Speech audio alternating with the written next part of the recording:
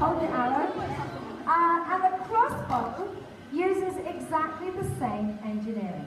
We're going to have to use a pulling force that's going to pull the twine and it's going to be hooked into position.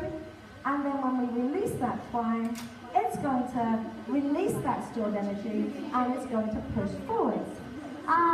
So what I'm going to do is I'm just going to turn our dragon sideways a little bit, okay, so that we can see it more.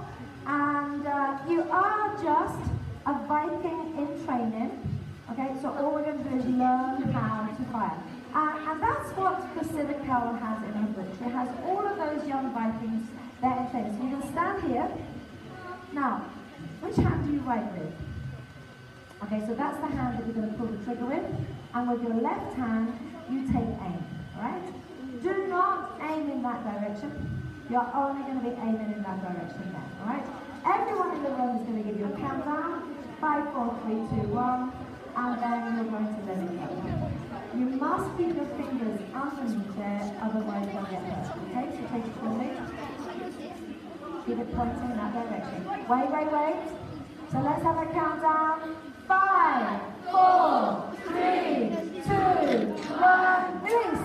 Oh, that's okay, that was my fault. Hold on again. And sometimes technology does cause us a little bit of grief. So let's do that again. Take aim, keep it pointing in that direction.